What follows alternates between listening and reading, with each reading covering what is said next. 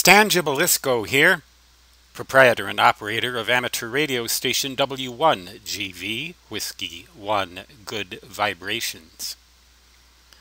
I have another application of a Pentode vacuum tube that I'd like to show you, just as an example of how such a tube can be used to produce a frequency multiplier with significant gain.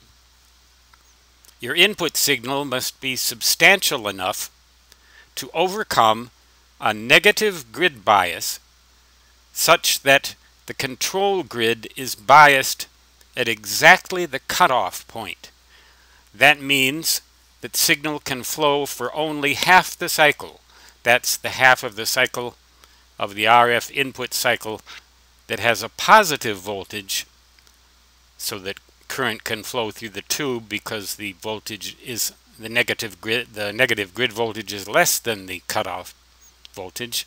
But during the negative part of the cycle, the negative grid voltage exceeds the bias voltage and the tube remains cut off. So in effect, it rectifies the signal, but it also produces gain because it is a vacuum tube amplifier. The screen grid is biased typically as you would with a Pentode tube. You'd have to look up the specifications of the particular tube to know exactly what this voltage would be. It would probably be something on the order of 1/3 of the positive plate voltage. In this case, that would be 200 volts. This resistor would therefore have, I believe, twice the value of this resistor, right? So half the value of this resistor. So the voltage would be more near to ground potential than to 600 volts plus 200 volts. You tune the output resonant circuit to a whole number multiple of the input frequency. That is twice, 3 times, 4 times, 5 times, etc. Of course, there's a practical limit to how large that number can get, but it should always be an integral, that is, integer or whole number multiple of the input frequency, not some oddball multiple like 5.5 times or 2 1/3 times, but an actual whole number multiple. So if you wanted to make a tripler, for example, and the input signal was at 3.5 megahertz, your output signal would be 3 times 3.5 or 10.5, wouldn't that be? Megahertz. Or if you wanted to make a doubler, it would be 7 megahertz, etc., etc. The suppressor grid of the vacuum tube is normally at ground potential, that's 0 volts DC. It's directly connected to ground in most situations. These two resistors again provide the screen grid bias.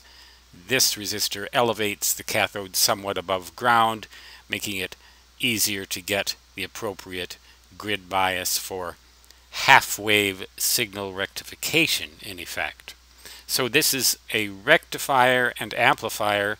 The rectifier creates nonlinearity, and that nonlinearity produces harmonics. And you can choose which one of those harmonics, the second, third, fourth, fifth, etc., which you want to have your output frequency occur at.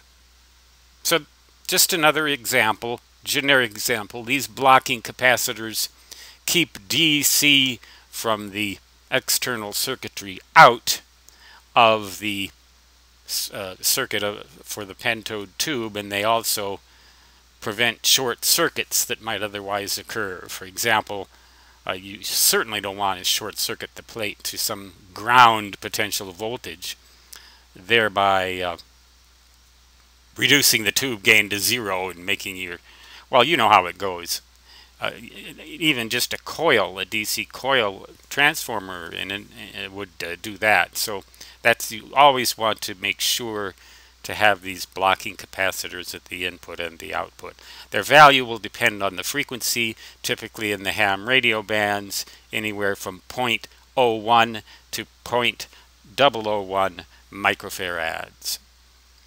Stangibilisco W1GV saying 73 and so long, which, whether a multiple of a frequency or not, in my native fist always translates to da-da-da-da-da-da.